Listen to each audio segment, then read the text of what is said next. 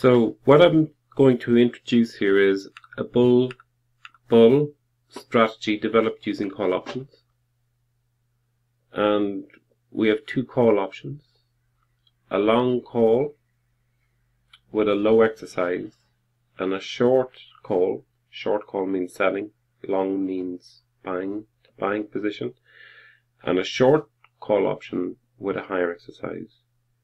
And what we might consider here is if we want to take advantage of the value of an asset increasing in price.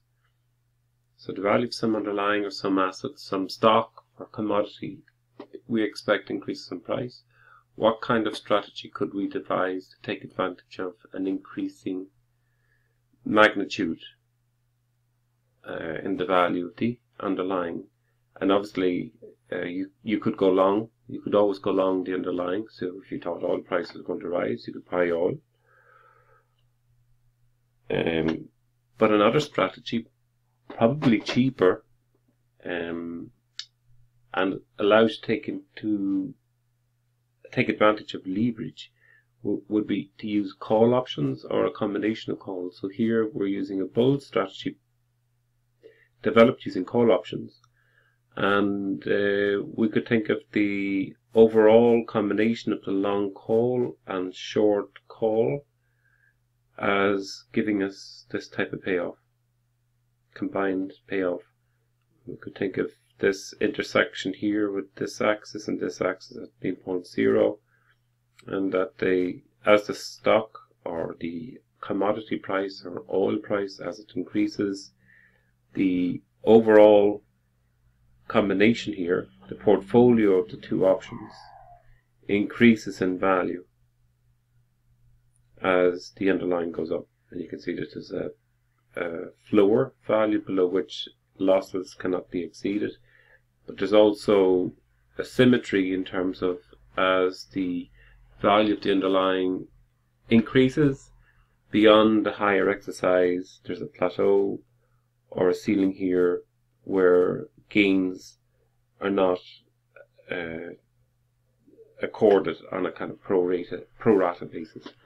So the strategy can be desired. It can be nice in the sense that losses are contained.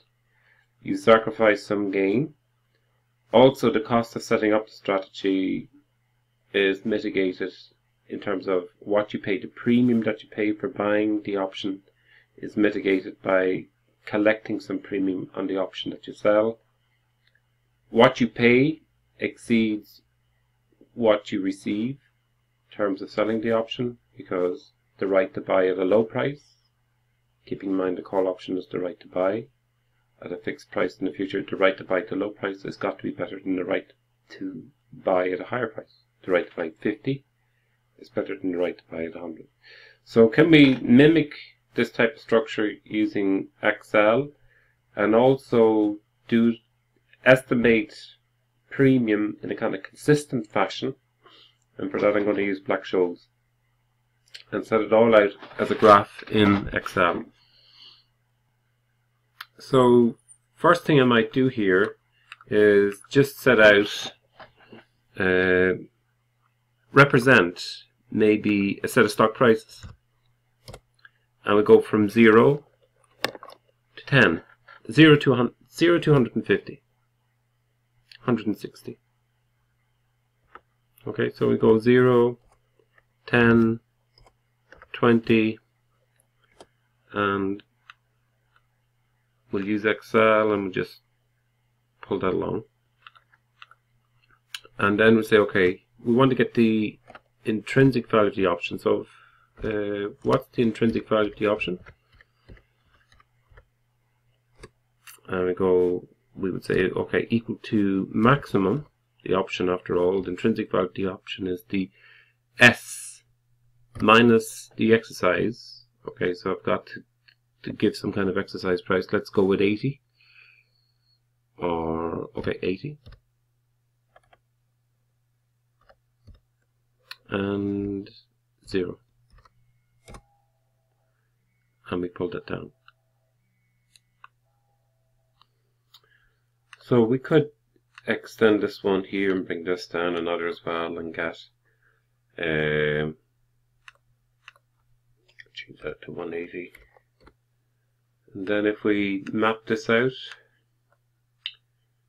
so we could take both of these columns of underlying values and intrinsic value for the option, insert, and go to scatter and take this. And it's relatively clear here. We have the outline of a call option where the exercise is at 90. So this should be 170 and this is 180. Okay, so that's an intrinsic value of the option, but really what we want to create is this, where we incorporate in the premium, and we also want to illustrate the short position. So in this instance here we have a long call option, and we might make the exercise explicit. I mean, it's here, it is 80, so we could say okay, 80, and reference the value here back to the cell reference for C3. And if I hit F4, I dollarize both the C and the 3, so it's fixed. As I drag down this column, nothing changes, but in fact something has changed. Each reference is back to 80. So as I change this to 50, you can see my graph is dynamic, and we could want to consider an exercise of 100. We see the outline of the graph. Again, we don't see what's happening to the premium. To make the premium more explicit, we could use Black-Scholes. So again, I have Black-Scholes set up in the next page, next worksheet. And I've just given values, again, they're kind of typical values of an option. So it's Black-Scholes, and with parameter inputs, stock price, exercise, risk rate, dividend yield, volatility of the return of the underlying, and the time to maturity. And then I call up a function, Black-Scholes function, which is set out here in the module, and it's just a VBA implementation of Black-Scholes. Okay, so we have this premium, and I could implement again. So if I took this set of values and set it here and paste, and maybe we'll insert.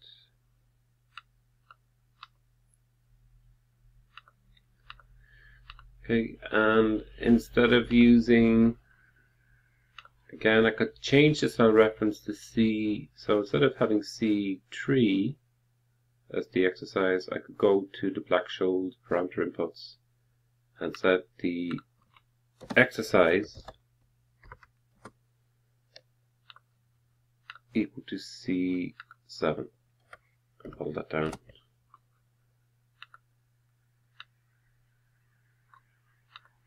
Right, and so again, nothing changes here, but if I change this to 80 or to 50, everything else now is sensitive. So the exercise, the graph is sensitive to the parameters here, and we can take out, we could delete and shift cells up, and again where the cell reference is C4. Okay, so that's fine. Okay, now before we said, but how do we want to replicate this, at least initially, this payoff here. So how might we try that? And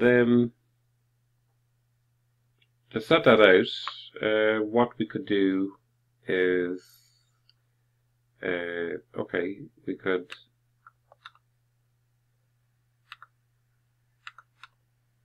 make a little bit of space here. We could say, okay, let's take this graph again, and if we want to augment the graph to take into account the premium, we could say, okay, let's take the intrinsic value and subtract away the Black-Scholes value. The Black-Scholes value, in a sense, is the premium. Okay, so it's let's try that. Pull it down. So we can see that the option, if we take account of the option and adjust for the premium, so we take the intrinsic value and adjust for the premium, it will be more consistent with this type of payoff. So let's try that. Let's go back, let's select data, and we want to add in, okay, so we'll edit the first, so we'll just say for the first one, it's intrinsic.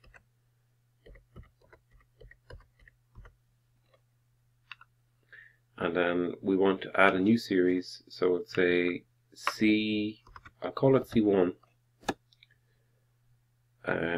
and with premium.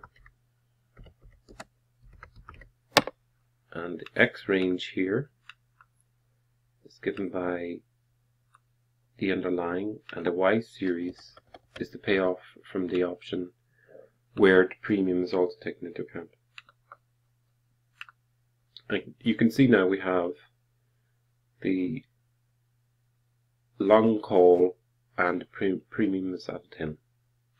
But if we go back to the original bull strategy, we know that the bull strategy, this portfolio, is made up of two options, a long call and a short put. So we should have another option,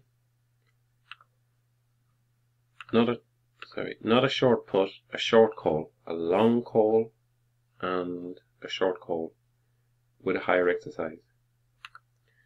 So let's say we'll call this C1,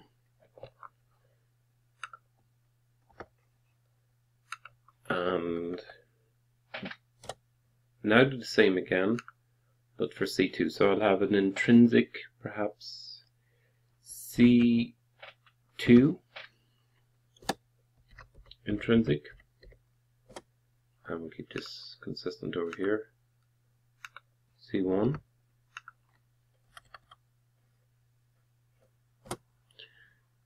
And it's equal to, now we need a second exercise price, so perhaps we'll take a range of values again,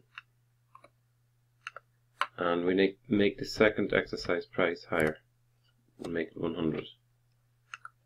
Okay, so the second would be S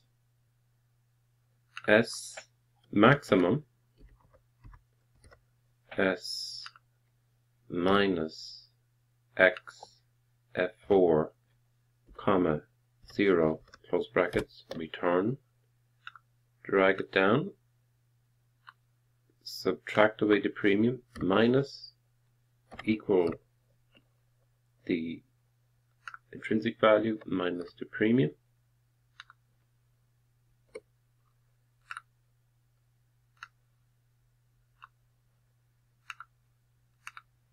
So we have the F4, and we pull this down. And we'll call this C2 premium. And both are long positions, long and long.